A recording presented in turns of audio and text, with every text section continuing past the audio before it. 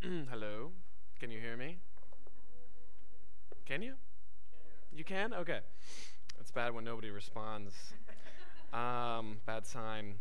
So, we're going to be in Matthew 13, and we're kind of all over the place. But I just want you to listen to these words and to receive them by faith. Let them be water, rain on your heart.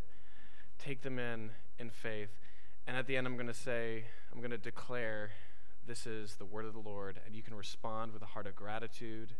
Thanks be to God. Okay? All right, so Matthew 13, starting in verse 24. He put another parable before them, saying, "The kingdom of heaven may be compared to a man who sowed good seed in his field. But while his men were sleeping, his enemy came and sowed weeds among the wheat and went away. So when the plants came up and bore grain, then the weeds appeared also. And the servants of the master of the house came and said to him, 'Master, did you not sow good seed in your field? How then does it have weeds?' He said to them, 'An enemy has done this.' So the servants said to him, 'Then do you want us to go and gather them?' But he said, 'No, lest in gathering the weeds you root up the wheat along with them. Let both grow together until the harvest. And at harvest time, I will tell the reapers, gather the weeds first and bind them in bundles to be burned, but gather the wheat into my barn.'" Down to verse 36. Then he left the crowds and went into the house, and his disciples came to him, saying, "Explain to us the parable of the weeds of the field." He answered, "The one who sows the good seed is the Son of Man. The field is the world, and the good seed is the sons of the kingdom. The weeds are the sons of the evil one, and the enemy who sowed them is the devil. The harvest is the end of the age, and the reapers are angels. Just as the weeds are gathered and burned with fire, so will it be at the end of the age. The Son of Man will send his angels, and they will gather out of his kingdom all causes of sin and all lawbreakers, and throw them into the fiery furnace. In that place there will be weeping and gnashing of teeth. Then the righteous will shine like the sun in the kingdom of their Father. He who has ears, let him hear." And down to 47. "Again, the kingdom of heaven is like a net that was thrown into the sea and gathered fish of every kind. When it was full, men drew it ashore and sat down and sorted the good into containers, but threw away the bad. So it will be at the end of the age. The angels will come out and separate the evil from the righteous and throw them into the fiery furnace. In that place there will be weeping and gnashing of teeth. Whoever has ears, let him hear what the Spirit is saying to our church." This is the word of the Lord. You may be seated.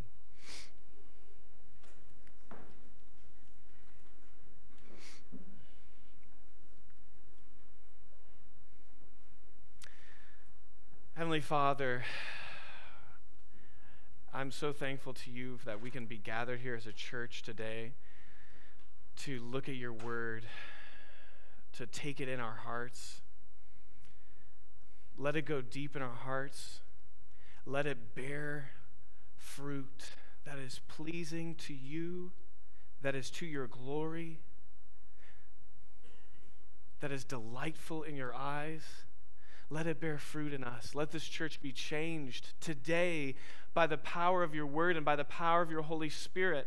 Let anything that would keep us from receiving from you be cast out of us. Let every distraction be put away. Let our hearts be tilled so that they are tilled soil, ready to receive your seed, ready to receive the rain of righteousness. Your prophet Hosea said, break up the fallowed ground, seek the Lord, and wait for the rain of righteousness. Lord, we're here, ready, waiting. I pray for every heart here that you would purify us, purify our church, remove any leaven. But Lord, we know that there will be tares that will grow with the kingdom until the end. And so, Lord, I ask you to preserve us and preserve our fruitfulness. Let us bear much fruit in spite of the scheming of the enemy. In spite of Satan's tactics, let this church bear an abundant harvest to your glory, Lord.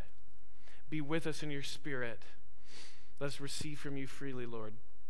I pray it all in the name of your Son, Jesus. Amen. Amen. So we've been learning so much about this kingdom, the kingdom of God. And it's also called the kingdom of heaven. This kingdom that God rules, it is no longer restricted to the confines or the boundaries of heaven. It is breaking out on earth.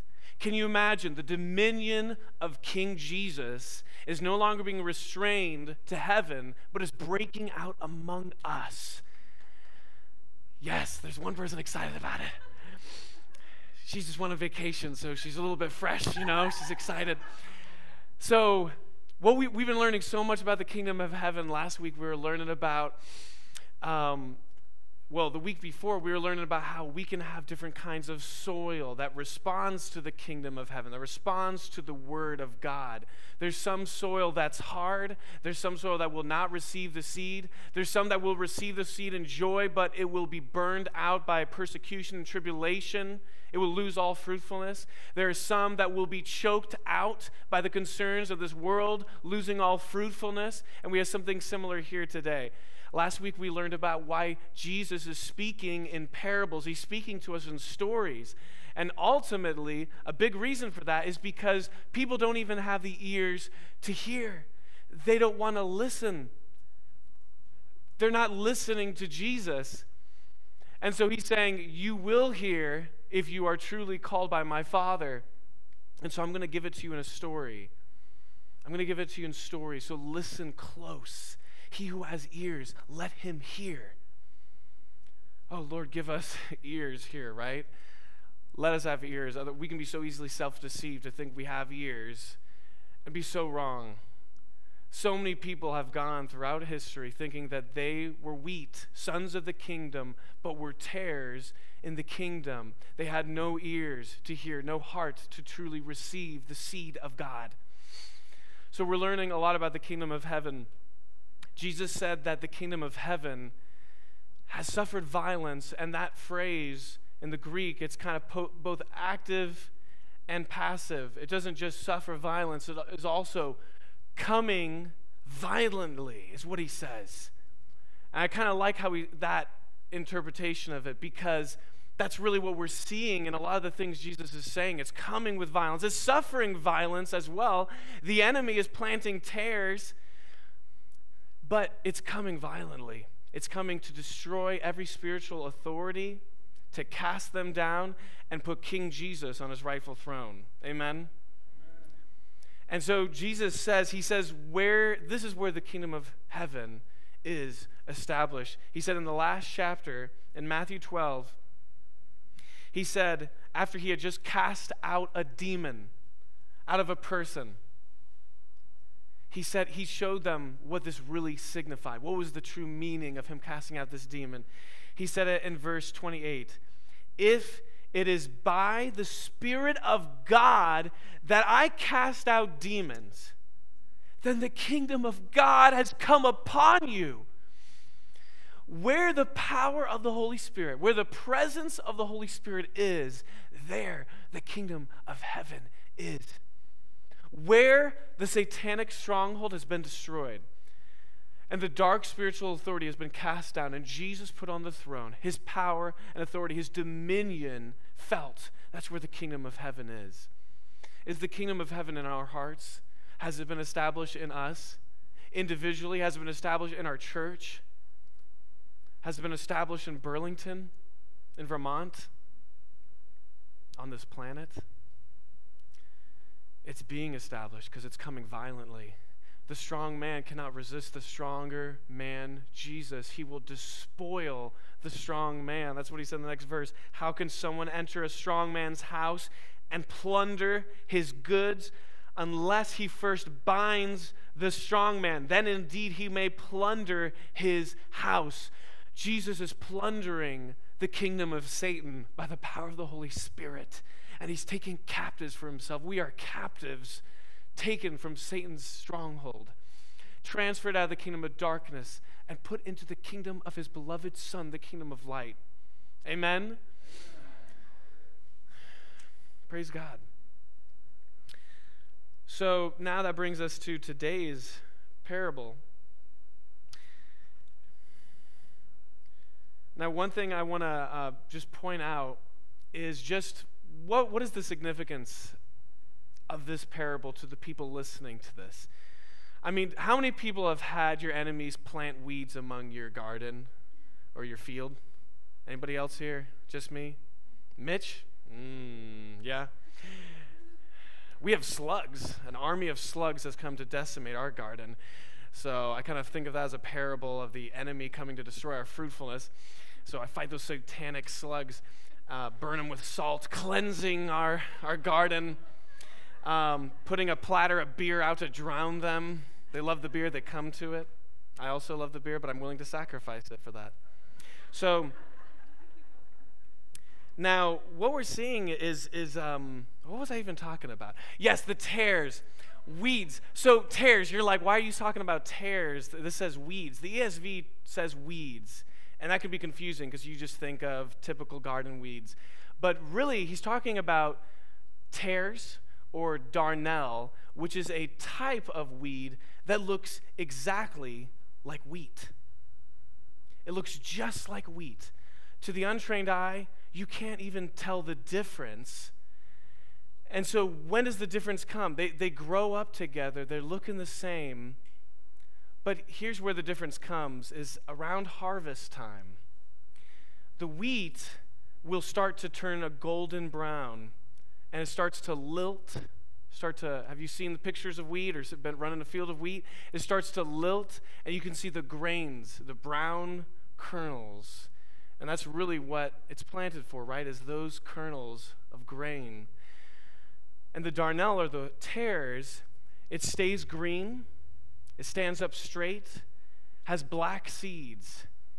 And those seeds, if eaten, can be a little bit poisonous, cause nausea, vomiting.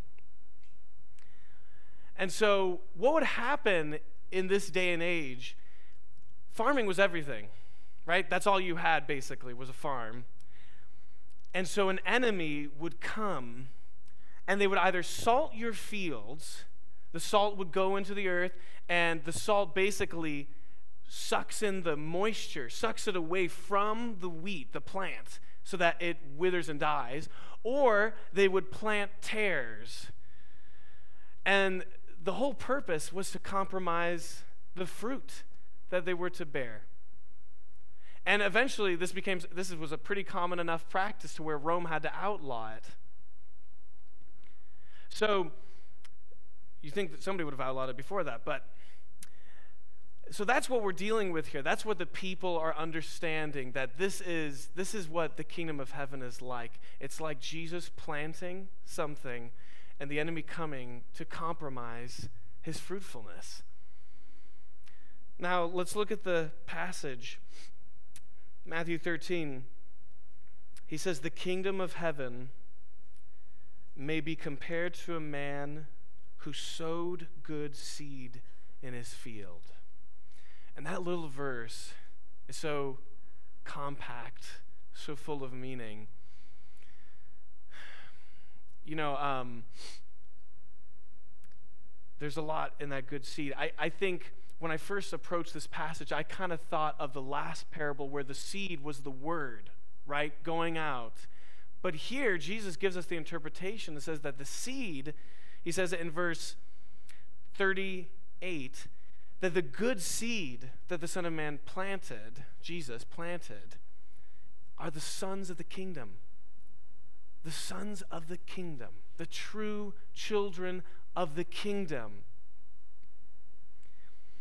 Now, so Jesus, he's going about planting his kingdom, planting people, right? Planting true children of the kingdom. The enemy is coming planting, what are the tares? False sons, sons of the evil one. That is the difference here. Now, why is Jesus planting seeds? What is his purpose? What does he want? Why do you plant seeds in general? It's for the fruit. It's to have a yield. Now, you can see this desire of God to have fruit, to have a yield, to have a harvest from the beginning. I mean, can you think of Genesis 1? He says to Adam and Eve, what does he say? Be fruitful and multiply, right? Genesis 1, let's see if I can flip over through the preface. That was not inspired. And verse 28, God blessed them, and God said to them, be fruitful and multiply and fill the earth and subdue it and have dominion over every living thing in the earth. This was repeated in Genesis 9 when Noah was the last surviving, his family was the last surviving people after the flood. And God said, you be fruitful and multiply, increase greatly on the earth and multiply in it. The Lord is wanting fruit. He's wanting fruit by any means necessary. And what is this fruit though, right? What are we talking about when we talk about fruit? Because we're not talking about him eating us, right? We're talking about something that he delights in, right? That's kind of one thing that we forget about food, you know, when we eat too much McDonald's, is that food is meant to be enjoyed for the glory of God. And so fruit is something that God delights in, cherishes it. He cherishes the fruit that we will yield. When he plants us, there will be a yield of our lives. How much fruit am I going to bear? A little fruit? A lot of fruit? More fruit? Less fruit? That fruit will be to God's glory. It makes me think of what he's planting. Really, another analogy that kind of goes away from this one is that he's planting for himself or raising up a wife for his son, a bride. That's the analogy that Paul uses in Ephesians chapter 5.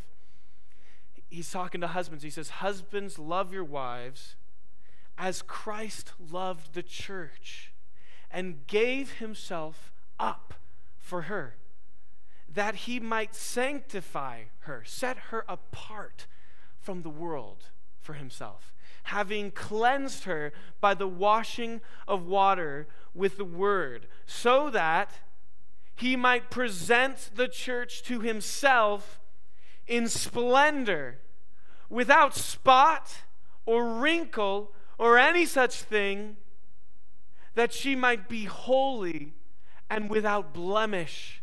That is what Jesus is craving when he's planting this seed, is to have something that he can delight in. that he can present to himself in splendor, in beauty. It's the bride coming down the altar. When Jen and I got married, I did not think I was going to cry at my wedding. I don't know why I even cried, but I did, seeing her coming down, and I was thinking of this Jesus waiting for his bride, who he delights in, coming down the altar to himself. And the joy that he has. I'm presenting you to myself in splendor. Your fruit, the silks that she wears are called the righteous deeds of the saints in Revelation. So the fruit is people, but it's also all the things that we produce. That's more what it is, actually, is the righteous deeds that are performed, the righteousness that comes forth from a Holy Spirit invigorated life, as the Holy Spirit produces good works in us and through us. Do you understand that? Does that make sense? That's what he wants, is fruit. That's what he wants, is to present himself, this body, in holiness and beauty and splendor. Now, one thing I notice about this seed, though, is that he himself is a seed. Jesus refers himself to as a seed in John 12. And that we are seeds. And what is a seed's purpose but to die? The seed's first purpose is to die. Do you realize that? A seed has to die first. It has to be buried in the ground before you can have any expectancy of life, of fruit. And so Jesus, he shows us the way by being the first seed and by being the first fruits. And Jesus says, right before he's really getting into this, the last hour, as he's entering the final hour, he says in John 12:23, the hour has come for the Son of Man to be glorified. Truly, truly, I say to you, unless a grain of wheat falls into the earth and dies, it remains alone. Do you hear that? It has to fall to the earth. It has to die, otherwise it will be alone. Are you feeling a little alone? Are you feeling a little alone where you are? Well, maybe you have to die to self, because that's what's going to produce fruit. That's what's going to produce an abundant harvest. But if it dies, it bears much fruit. This is the kingdom principle, that to bring fruit, you must have death. And Jesus shows us this at the cross. He goes to the cross, dies, is buried in the earth. And I'll get to the next part of what he does next, but I think you know.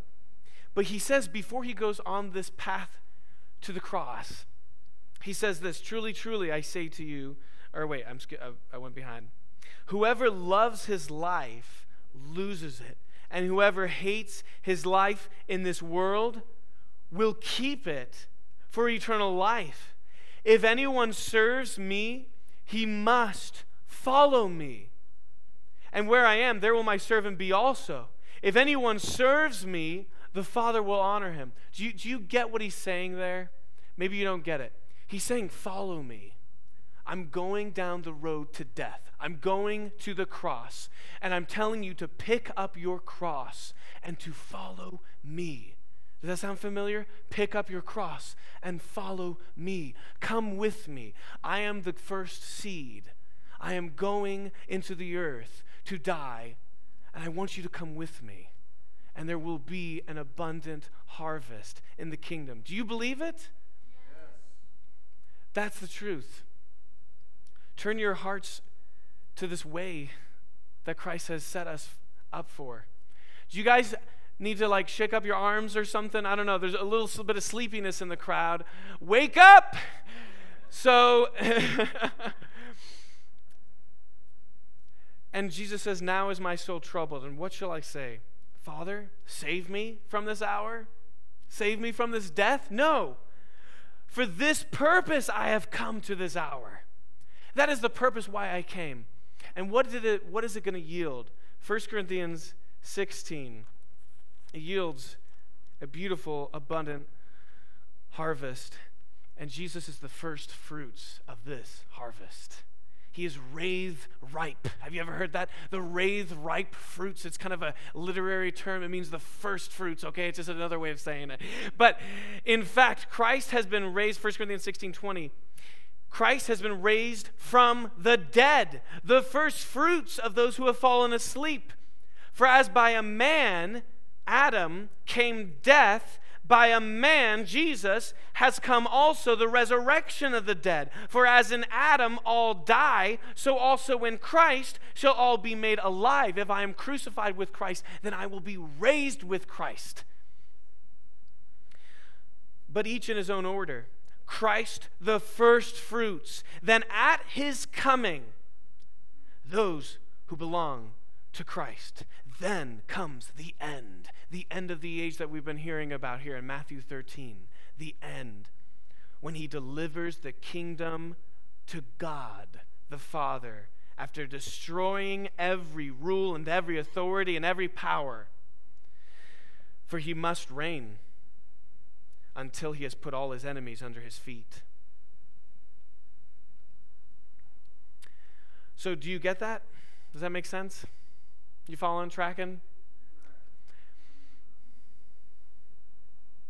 So this is the path that the Lord has set up for us. And he's asking us to carry his death in our bodies also. That's your application for the day. Carry about the death of Christ in you. You ever heard anybody say that to you? I haven't heard that too many preachers say that. I don't know why, but I never heard it much growing up. But this is this is the ministry that the apostles bore in their bodies, in their mortal flesh, was the death of Christ. And you see it in 2 Corinthians 4.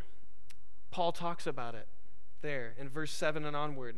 He says, we have this treasure, all this treasure, in jars of clay to show that the surpassing power belongs to God and not to us. We are afflicted in every way, but not crushed, perplexed, but not driven to despair, persecuted, but not forsaken, struck down, but not destroyed, always carrying in the body the death of Jesus, so that the life of Jesus may also be manifested in our bodies. Do you want the resurrection power of Christ in your life? Do you crave that? Are you willing to give up everything? Like Paul in Philippians chapter 3, he says, I counted everything as lost so that I may know him and the power of his resurrection. Do you want to know the power of his resurrection? Well, you have to know his suffering and his death. You have to be a seed, because he says to know him, the power of his resurrection, and the fellowship of his sufferings, being conformed to his death. Philippians 3, 7 through 11. Read it. To be conformed to his death. If you want to be conformed to his life, you must be conformed to his death. A lot of American Christianity talks so much about Easter and about being conformed to the resurrection power of Christ, but we forget that to get to the empty tomb, you must go through the portal of the cross. You must go through the cross. So Paul was glad to boast and say, always carrying in our body the death of Jesus. Every affliction, every time we're perplexed, every time we're persecuted, hated by the world for our faith, every difficulty, every weakness. For we who live are always being given over to death for Jesus' sake. Given over by whom? By the Father. He gives his, just as Jesus, as a seed plants, he gives over the seeds to the grave. Do you see that? He gives the seeds to the grave. Precious is the death of his saints, but he gives the seeds to the grave in hope for the fruit that they will bear.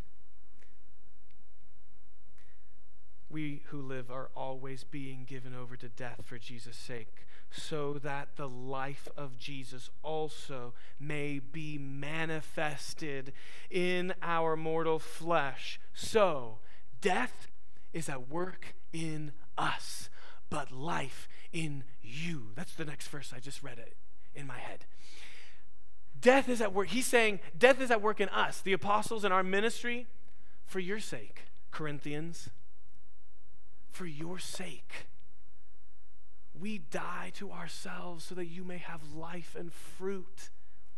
I suffer everything for the sake of the elect, said Paul in one of the Timothys, I don't remember. In Colossians 1, Paul said, it's amazing, the self-sacrificing love of Paul. We say the self-sacrificing love of Christ, but Paul is a member of his body, as are we. I rejoice in my suffering for your sake, says Paul in Colossians 1:24. I rejoice in my suffering for your sake. And in my flesh, I am filling up what is lacking in Christ's afflictions for the sake of his body. That is the church. That we may present everyone mature in Christ. For this I toil, struggling with all his energy that he powerfully works within me. This is a little bit of a different sermon. I don't know if you can tell. So I think we've talked about that first verse enough, right? But we're learning this thing about the kingdom of heaven. You got to see this. You got to see the beauty of the wheat and the harvest that the Lord wants, to see the incredible disgustingness of this enemy Satan, who wants to come in and compromise the harvest of the Lord, the very thing for which he created this universe and this world, for fruit, for multiplication, for his image to be reflected in us and to multiply and fill the universe. It's disgusting what Satan is doing. So what is he doing? Well, it says in our passage that he's planting tares. He sowed weeds. And these are the sons of the evil one, according to verse 38. So the first thing that we kind of see from that I want you to see, I don't want you to miss this, is that the kingdom of heaven, and I don't mean the authentic, true kingdom of heaven. I mean the visible kingdom of heaven. I mean the visible church. All the members of the church, the people who show up for group, the people who show up for the meals. It's a mixed group. It's a mixed body. Notice that he's saying that in the harvest time, at the end of the age, he is going to be gathering them out of the kingdom, not out of the world, gathering the weeds and the tares out of the kingdom. Do you get it? That was in verse 41 where he says that. So there are people among us, maybe even us, right, who are tares, plants of the enemy, sons of the evil one. The church is a mixed body. You don't get comfort from just attendance. Attendance is not a sign that you are a true son of the kingdom. Just because you go to church and do all the things that church people do, that does not mean that you're enrolled in the book of life.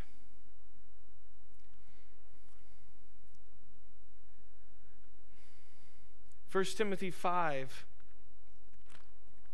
says something similar. Paul, if I can find it, 1 Timothy 5, Paul warns Timothy, who is governing over churches. He warns them in 1 Timothy 5, verse 24. The sins of some people are conspicuous, right? Conspicuous. They're pretty evident. You see it, and we all know it, or some of us at least. Going before them to judgment, even before the day of judgment, it goes before them. But the sins of others appear later. The sins of others will appear later. And when will it truly appear? But at the harvest time, at the end of the age, when he draws all people to himself. And he draws the people who call themselves the Christians, and he weeds out those who are not. Do you get the picture? This isn't just the whole, this isn't the whole world. This is the people who call themselves the kingdom. So Satan is putting his sons as plants to compromise God's harvest. And I kind of want to explore a little bit of what that looks like.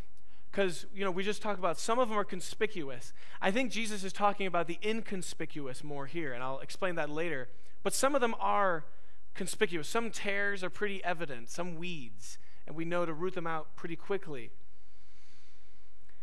Well, Jesus gave us a warning that in these last times, in these ends of these days, which we're in the last days, that there will be these weeds, and there will be different kinds. There will be false prophets, false teachers, people whose hearts are cold to the truth of the gospel.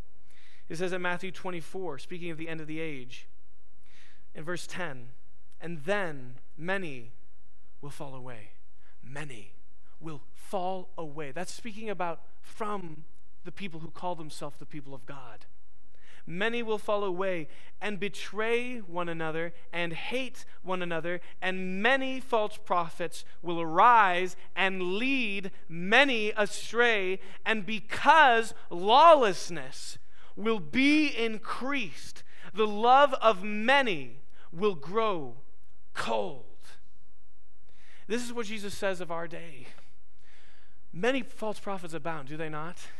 Many churches, many denominations, many sects, many different kinds of cults. But just New King is the right one, right? No, I'm kidding. No, just kidding. Yeah, just to make that clear. Just the Baptist. No, just kidding. All right, another of those. So, but it will become evident who the true sons of the kingdom are. But there are some who will make themselves very evident, conspicuous by teaching a false gospel. And the New Testament abounds with the apostles confronting head-on false teaching. And Galatians is one big example of this, where Paul is confronting head-on this heresy of the Judaizer sect. The Judaizers were telling people, yeah, you have to believe in Jesus, but you also, more than that, have to follow the ordinances of the law. You have to be circumcised. You have to follow the festivals. You have to observe the Sabbath. So they were going beyond the new covenant law of the gospel, and Paul has strong words for these people.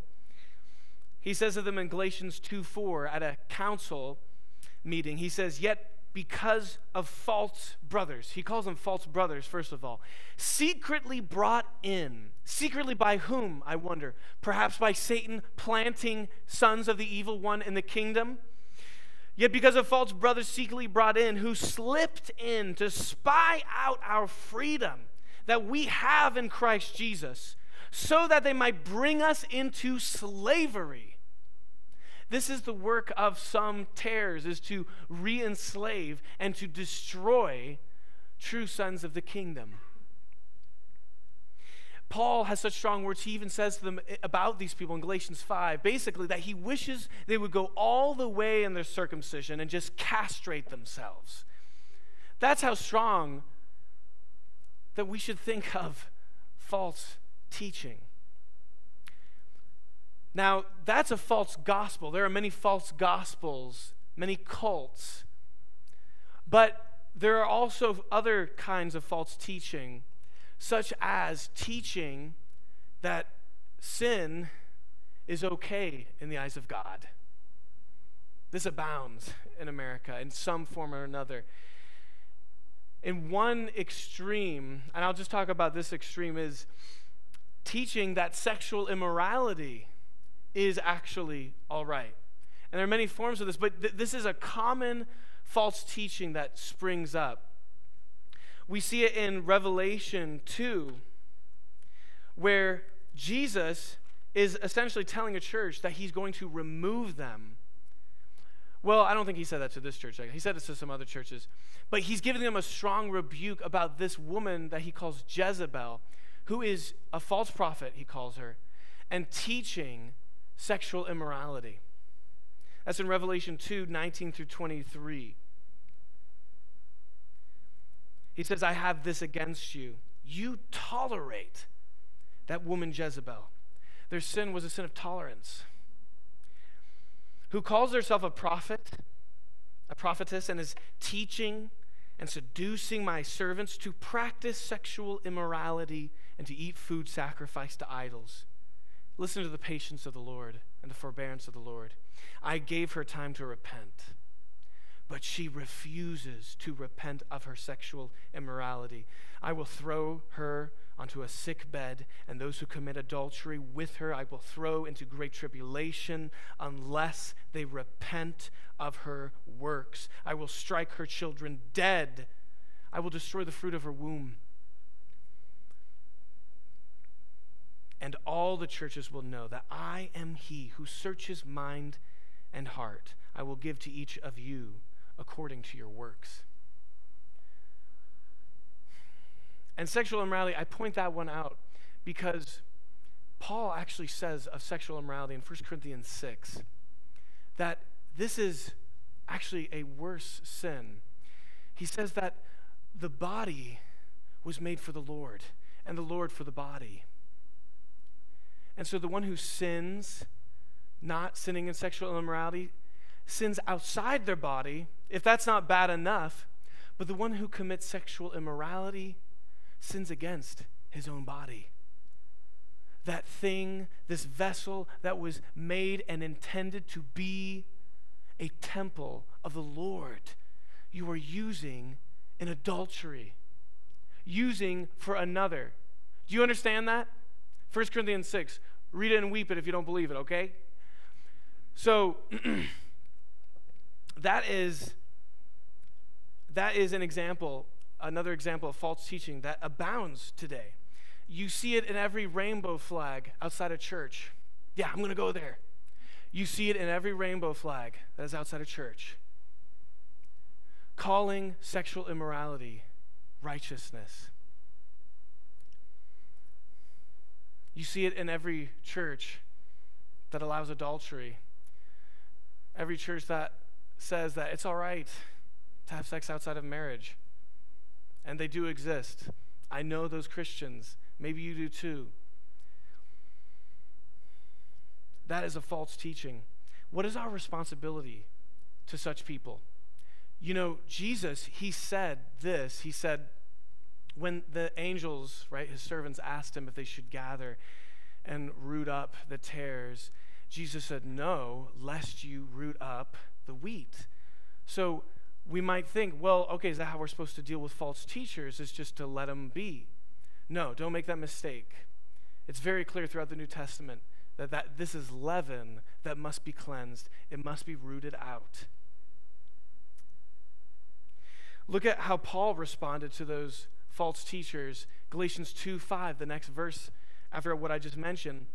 He says, to them we did not yield in submission even for a moment, so that the truth of the gospel might be preserved for you. He knew that the truth of the gospel would be perverted, that the gospel would be lost if they did not defend this, if they refused to submit to these people.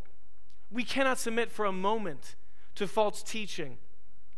Jude 22 through 23 gives us another picture of what our responsibility is towards such people. Because it's to not submit, but also it looks a little bit more detailed than that. we're to snatch them out as out of fire. Have mercy on those who doubt. There are some who believe false teaching.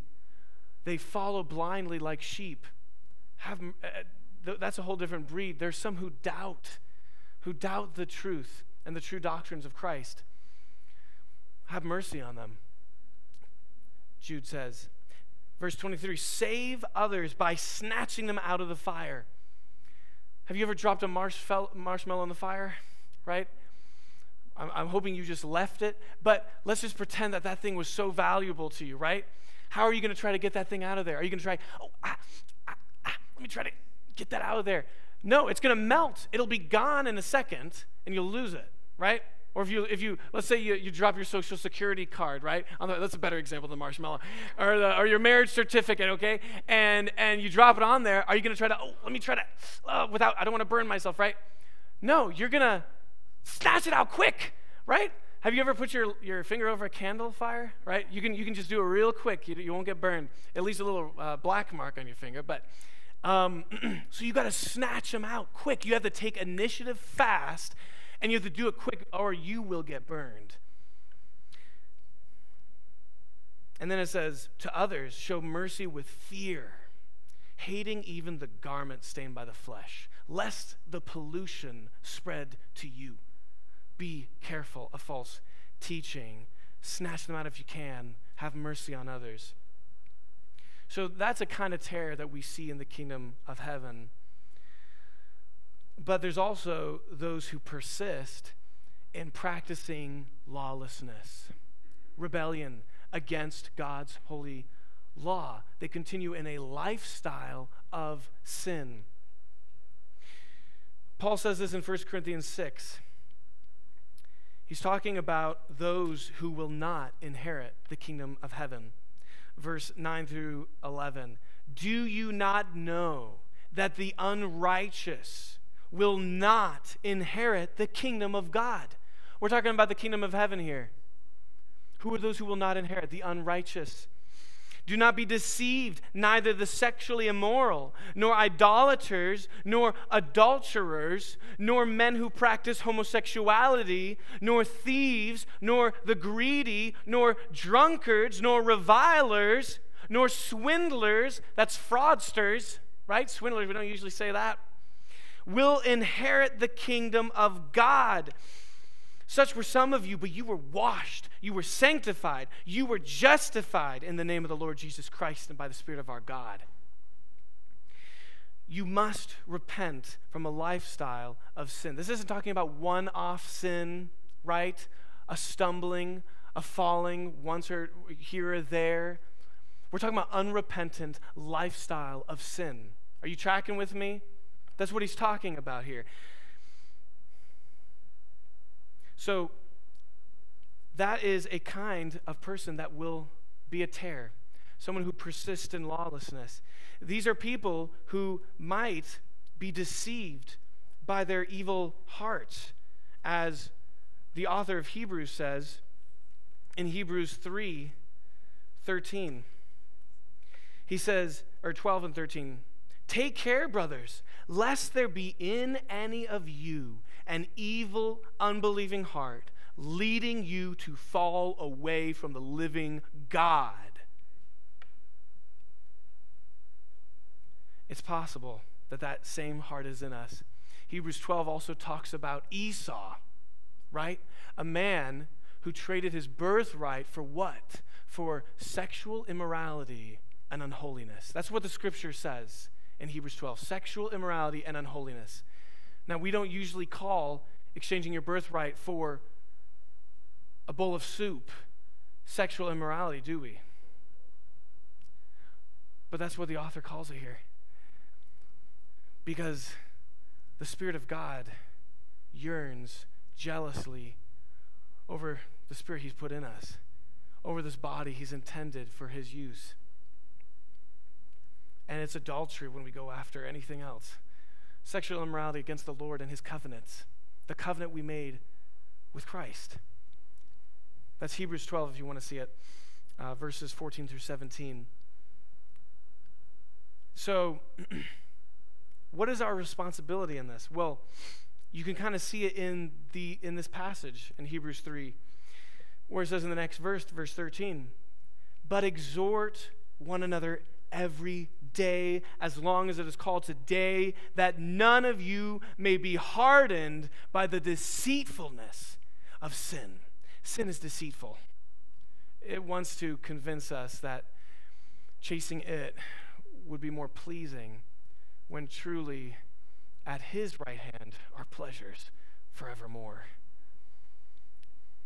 And so what must we do?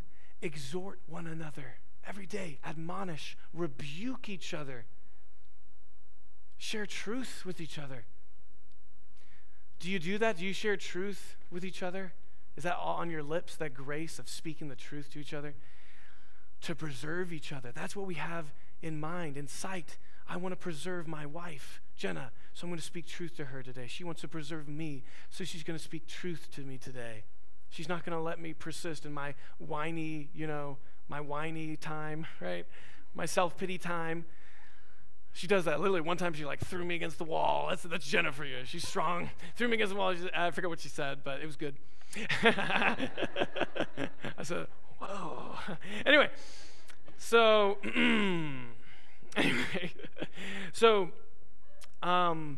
that's part of our responsibility, is exhortation and rebuke.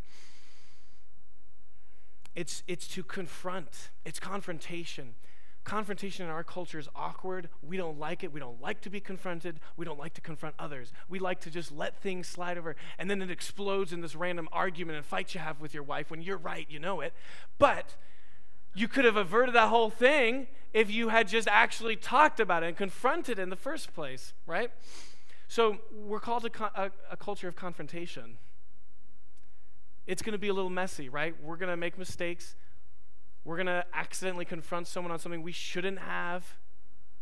We're going to feel hurt at first, and we're going to have to go to our corner and cry, oh, they don't think I'm good.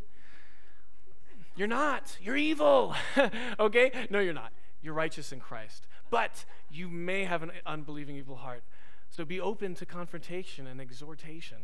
So that's in Matthew 18, 5 chapters after the one we're reading, Jesus gives a process for how to confront brothers in sin. Matthew 18, 15 through 17. He says this, if your brother sins against you, go and tell him his fault. Confront the problem. Between you and him alone first. Just the two of you. Talk it out. Don't bring in other people. Don't gossip about them. Don't slander them. That's oftentimes what we do. We'd rather deal with it by talking to someone else about it than dealing with them head on. Come on. I know that some people can relate to that, because I have a lot of you talking to me about other people's problems, okay? All right? So, and it says this promise, if he listens to you, you have gained your brother. But if he does not listen, here's the next step. Take one or two others along with you, that every charge may be established by the evidence of 2 or 3 witnesses. This is kind of a judicial process, right? They didn't listen to me, so I'm just going to talk bad about them. No, confront them with somebody else so that they can actually establish that your charge is actually true, first of all, and that they are actually responding right or wrong. And then, and honestly, if I'm honest with you, as I've practiced this, usually I get through the first step and either the person repents or the person gets angry and leaves the church. So I hardly ever get to the second step.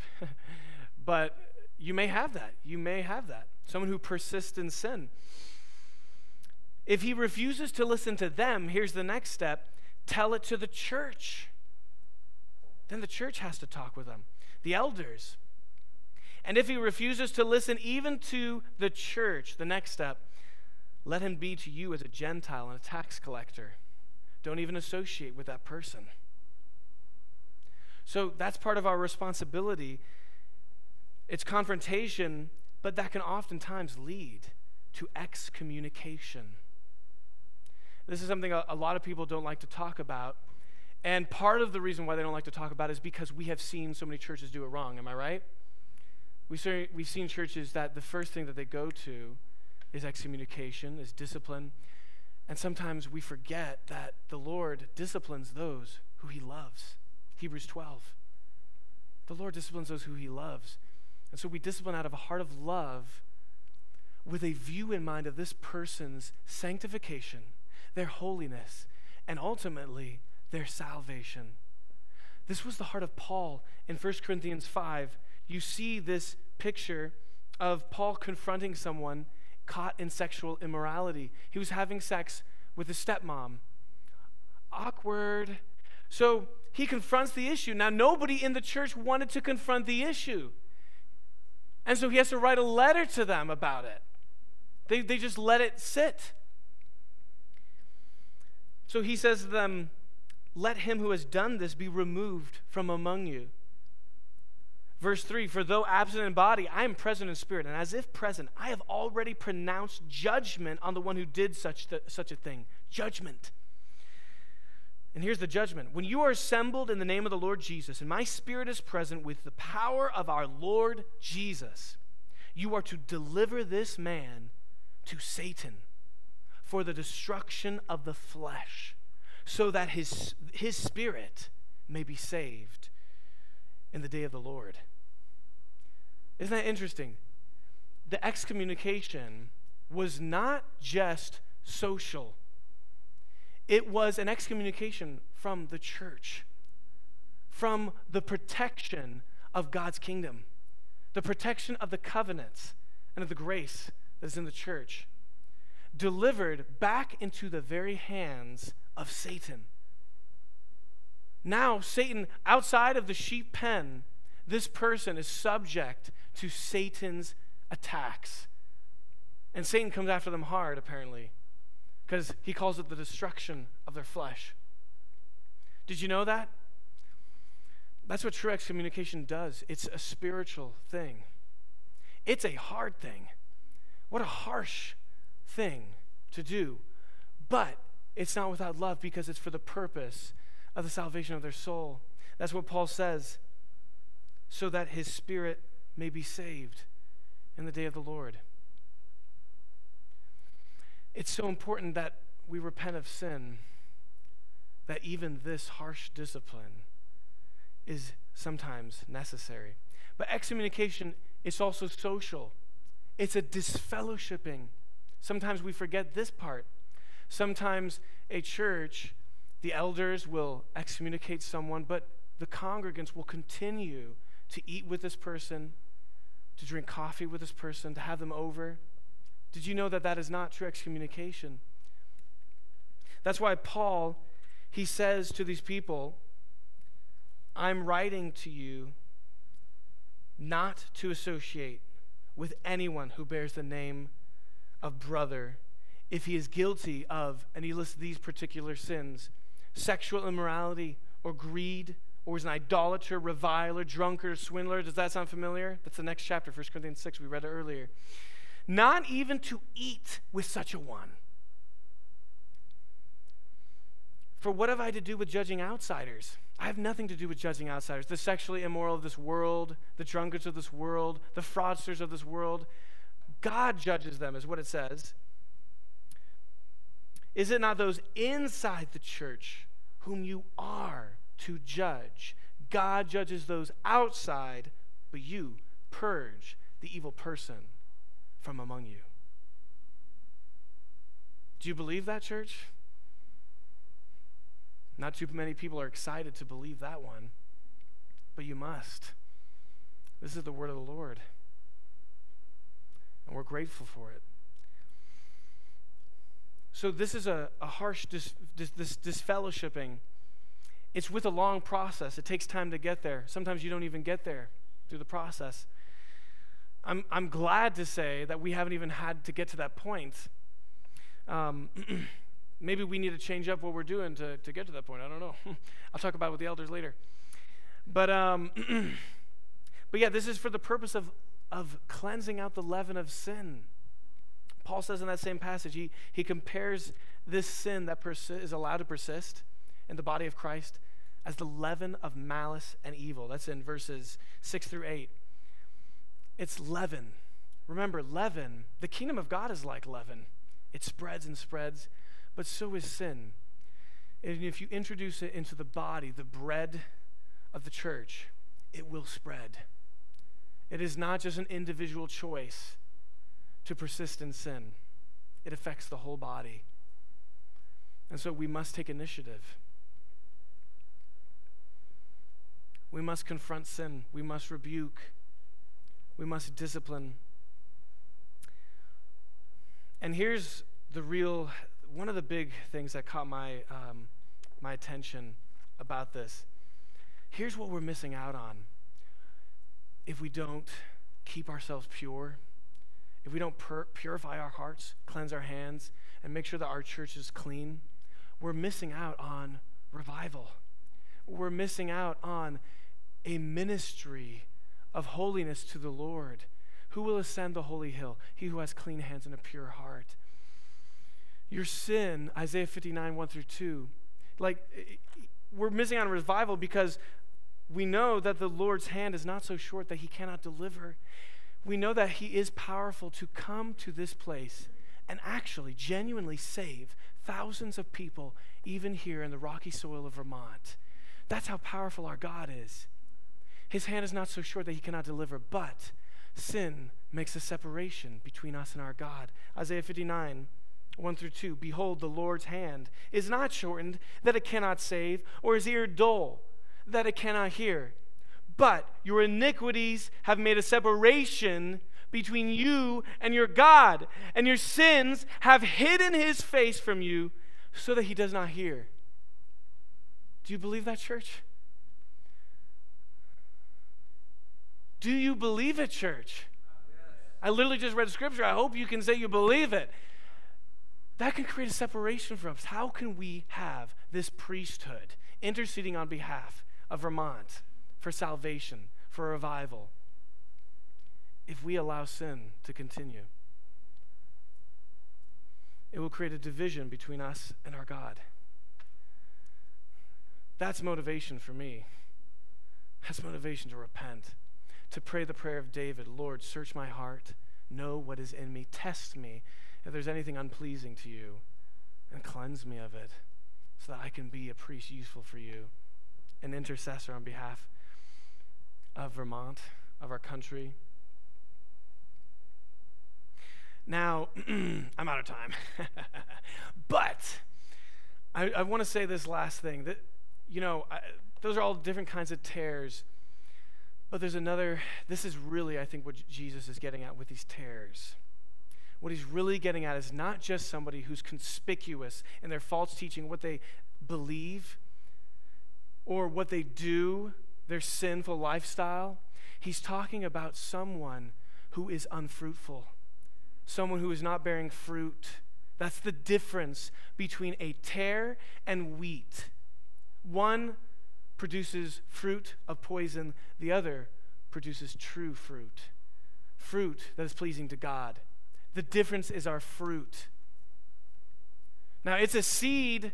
There's a root there in Christ. It's only possible by the regenerating work of the Holy Spirit. We do not will it ourselves. We cannot do it, amen? There is literally no way that you're going to strain out an apple out of your head. You're not going to strain out fruit unless the Holy Spirit and the miraculous work of God is upon you to produce fruit. Did you know that? You literally can't will it. That's called will worship. It's called self-made religion. That is a false gospel. You cannot produce fruit out of your own will, out of your own flesh. That is to worship yourself and what you can do. And so we get on our knees and we cry out, Lord, fill me with your Holy Spirit. Empower me to produce fruit. Because this is the difference between a tare and wheat. So Lord, produce in me, possess me, take control of me, and bear fruit, the fruits of the Holy Spirit, right? Galatians 6, love, joy, peace, patience, faithfulness. I can't say the others, if I'm honest. I know all of you else can, know. But I hear you all muttering it, yeah. I knew that would happen. So that is what the Lord is asking us to to do. That's what true sons of the kingdom will do, is bear fruit. Matthew 24 through 25, speaking of the end of the age, Jesus makes this even more clear with the parables of the virgins, the 10 virgins. He makes it clear with the other 2 parables, which off the top of my head I'm forgetting.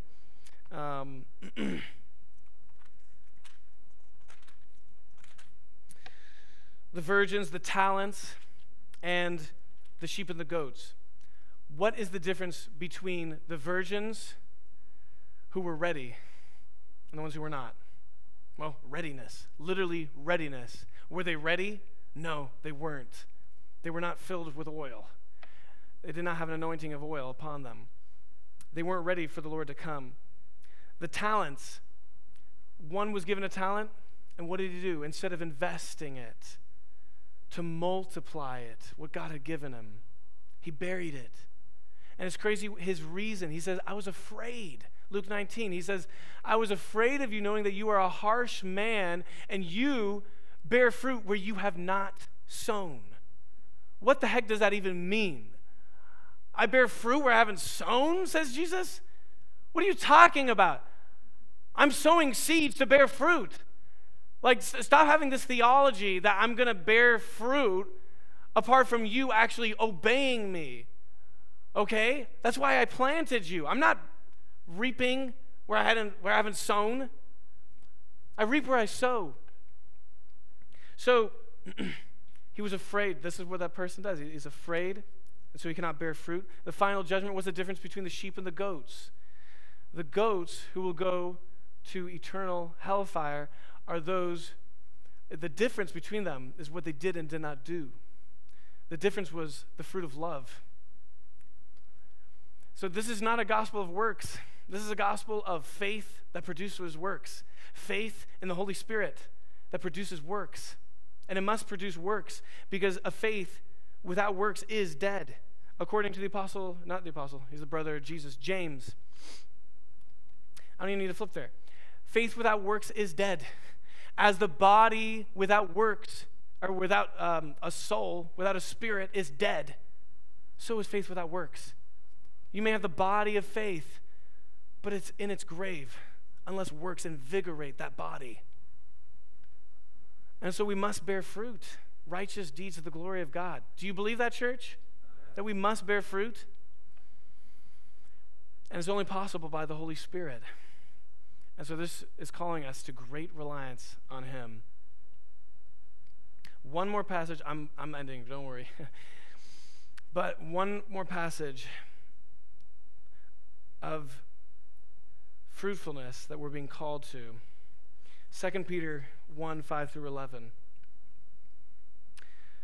For this reason, make every effort to supplement your faith with virtue. That's also moral excellence. And virtue with knowledge. And knowledge with self-control. And self-control with steadfastness. And steadfastness with godliness. And godliness with brotherly affection. And brotherly affection with love. Why? For if these qualities are yours and are increasing, they keep you from being ineffective or unfruitful in the knowledge of our Lord Jesus Christ. They keep you from being unfruitful. I want to be effective for the Lord. I want to bear fruit. Does anybody else here want to bear fruit for the Lord and be effective for him? So that's our prayer today. Here we are at the end of the age. The Lord will come. Will we be ready for him when he sends his angels to gather up the frauds, to send them to hell for eternity? Will we be ready? Will we have fruit that proves our faith? Heavenly Father, Lord, we come to you. Lord, we come to you desperate. We want fruit. Lord, we want to be counted among those who are the true sons of the kingdom. So, Lord, Let your Spirit be upon us right now, in the name of Jesus. Oh Lord, let there be fruit in this church. Let us be seed sown into the earth, who bear in our bodies the death of Christ, who bear much fruit. Lord, take out everything in us that would keep us from fruitfulness. Lord, there are people here who right now, they are not wheat. Take them for yourself now in the power of your Holy Spirit. I pronounce the authority and power of Jesus Christ over this place. Let every dark spiritual authority fall, tremble before your power in the name of Jesus. Take us for yourself, Lord. Cleanse us. Let us be useful for you and your work.